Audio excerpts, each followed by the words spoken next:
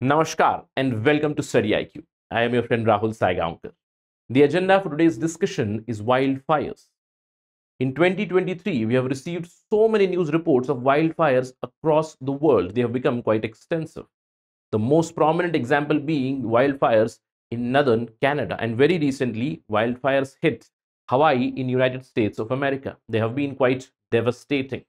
The recent reports have highlighted that the death toll has crossed 100. In fact, the latest report highlights the number is close to 110. That means 110 lives have been lost because of wildfires in Maui in United States of America. In this video lecture, we'll understand all the details connected to wildfires. What is the meaning of wildfires? Are wildfires abnormal? Do they have any sort of utility?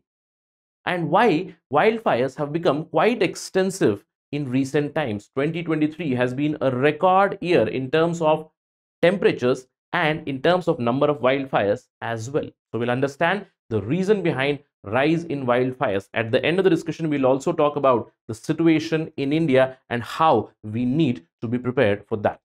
That would be the complete agenda of this particular discussion. To get to know all that information, stay with me till the very end.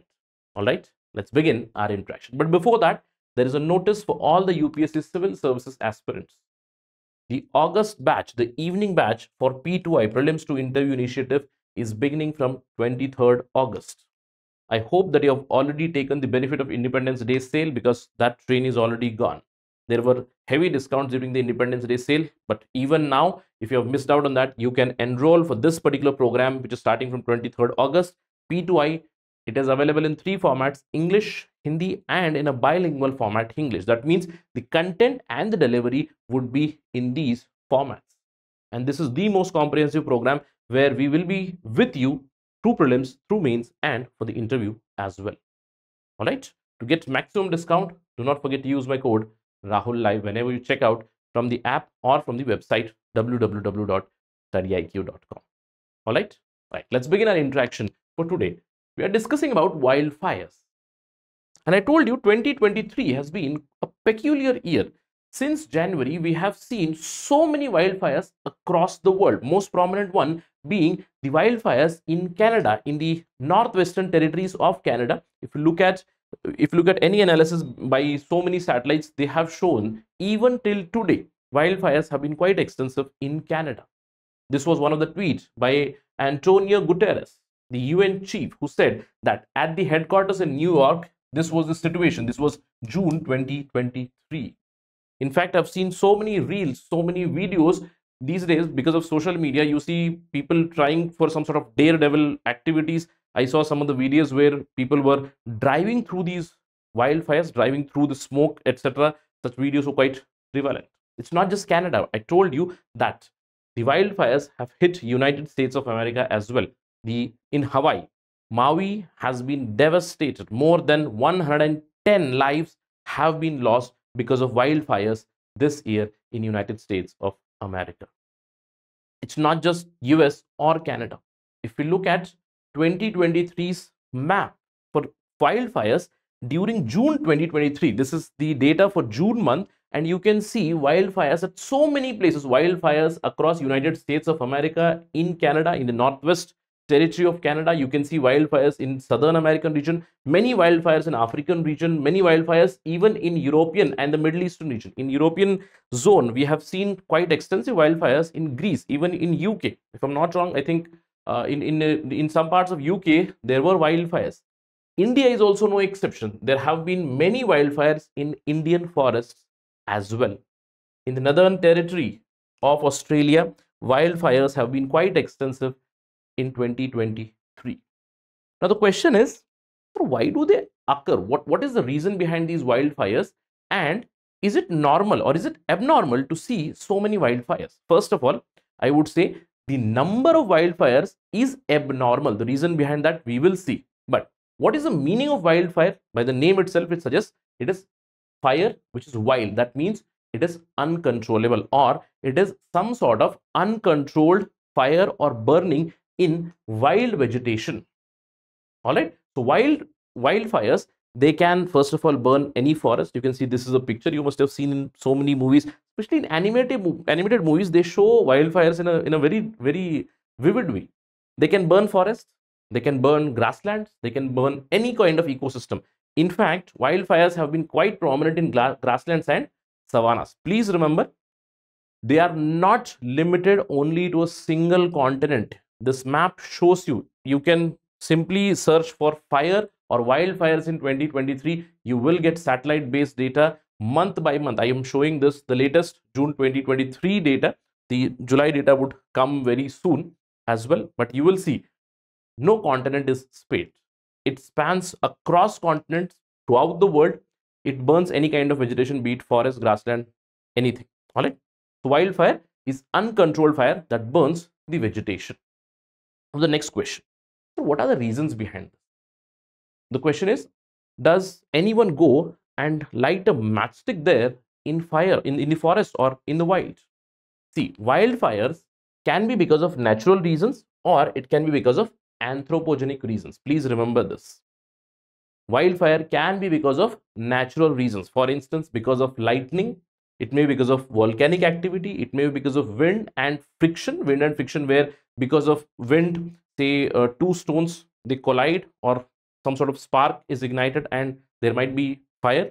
It can also be because of coal seam fires. So the reason can be natural. But in recent times, we have seen wildfires and their causes have been mostly anthropogenic. That means because of us, because of humans, because of human-based activities. For instance, you have gone for a trip. You have gone to a forest, gone to a national park where you want to see, say, tiger. You go there, you light a matchstick and you throw that matchstick, which was still on fire. A wildfire begins. You don't even know.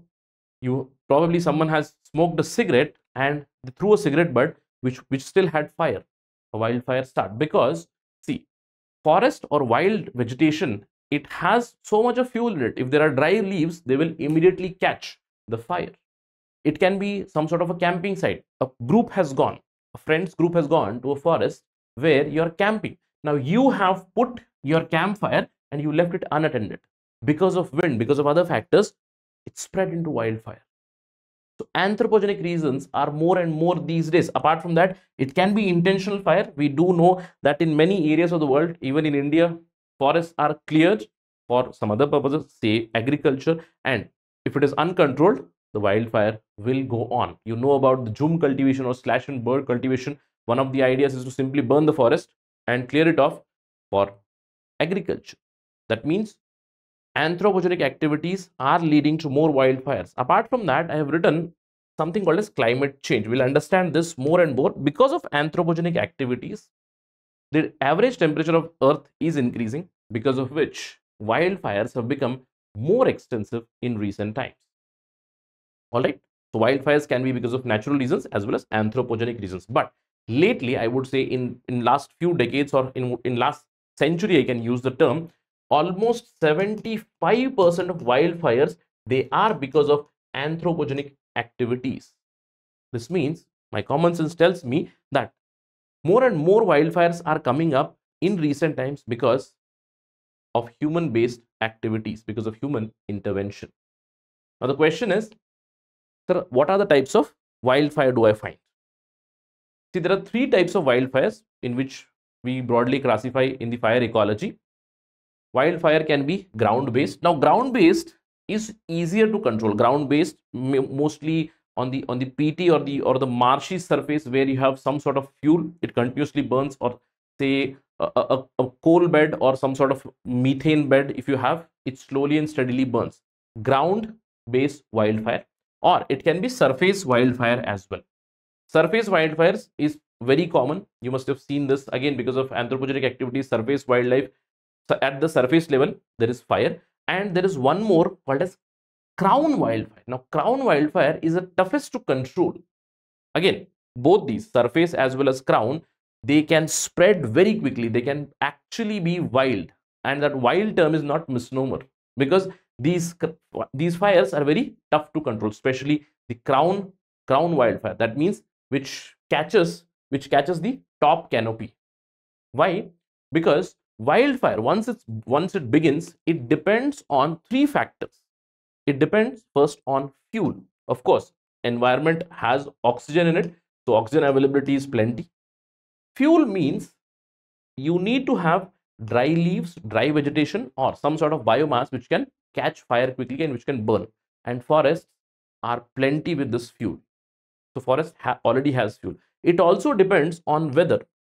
If it is hot and if it is extremely dry climate, then it's very easy in the vegetation to catch fire and it can become wildfire very quickly. Apart from that, it also depends on the land topography. Now, why I told you that crown wildfire is very tough to handle or very tough to control. Imagine that there is a small hill or there is a small mountain and it has a lot of forest. It has a lot of forest and the forest fire starts here and the wind is in this direction. Let me just go there again. The wind is in this direction. Now you do understand, because of wind, if the fire is caught here, then upstream or uphill the fire will move very, very fast. Why? One is because of wind and the second one is because of preheating of the fuel already. And to control this, it becomes very, very tough. That's why you see whenever there is wildfire, there is a lot of effort needed to control that wildfire. Why we are not able to still stop wildfires in Canada, which has been going on for months?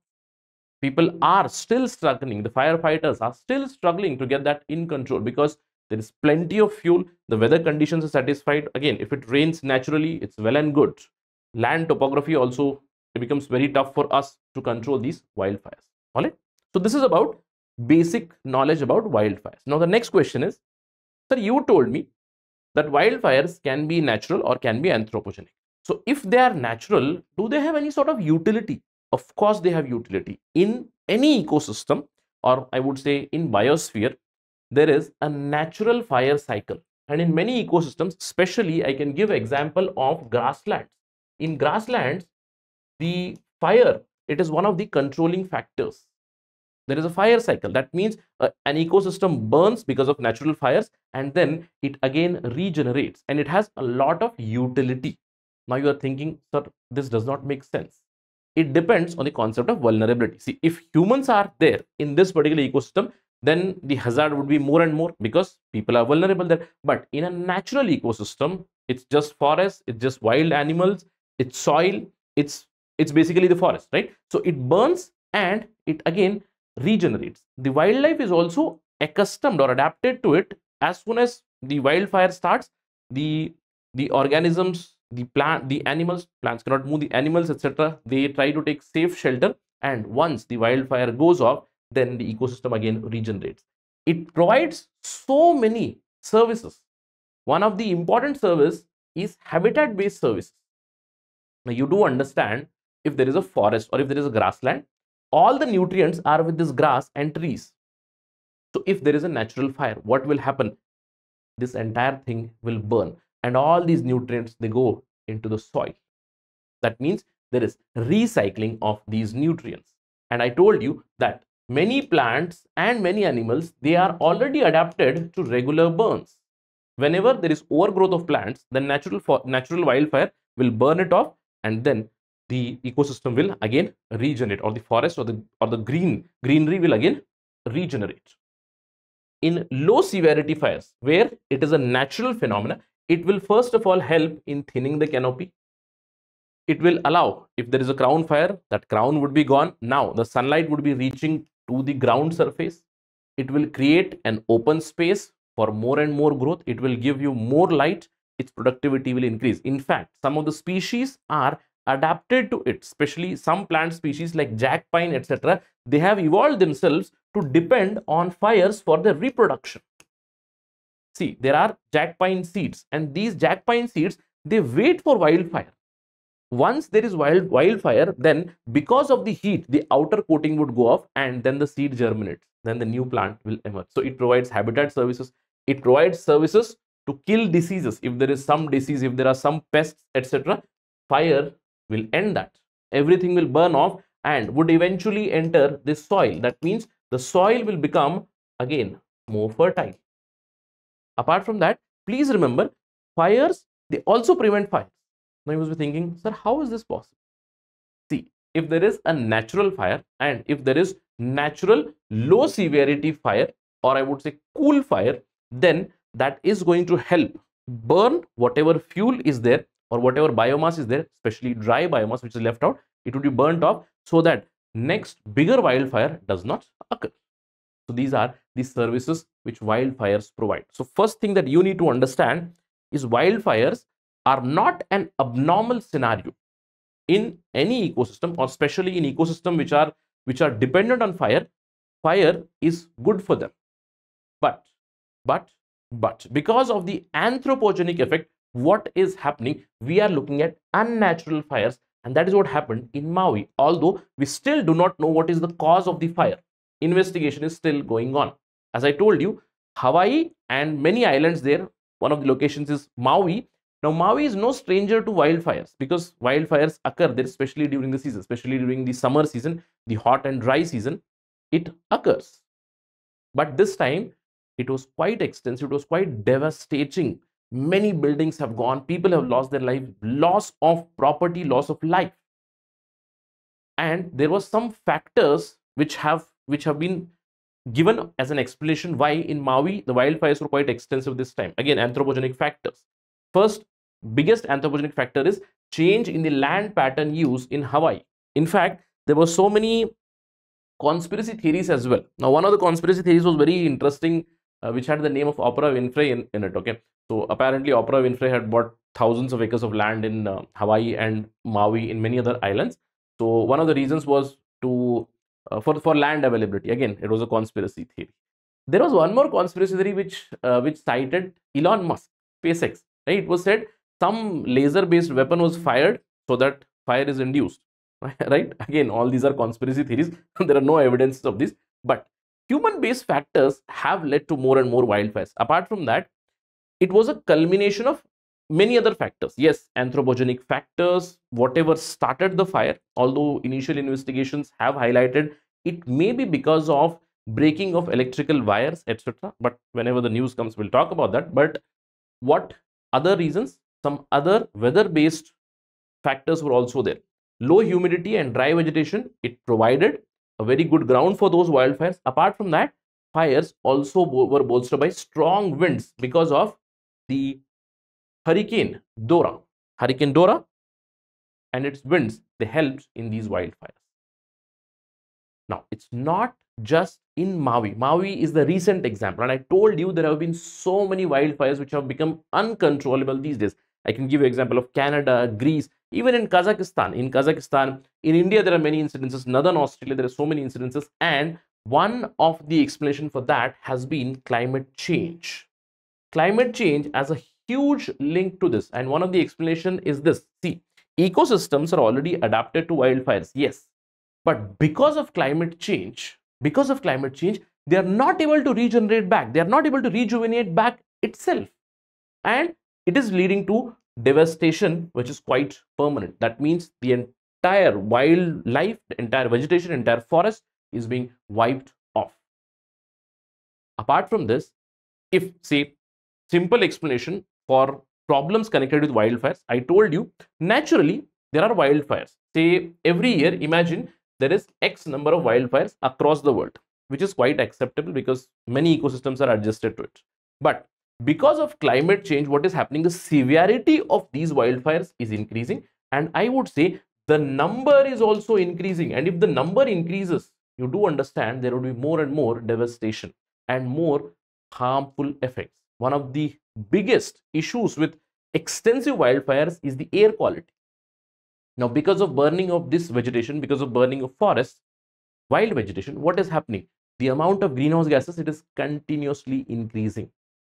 Now, in general, at the global level, forest fires contribute to about 1.76 petagrams. Now, this should be 10 to the power of 15, right? It should be superscripted. 10 to the power of 15 grams, 1.76 into 10 to the power of 15 grams of carbon is contributed because of wildfires, which is about 5%.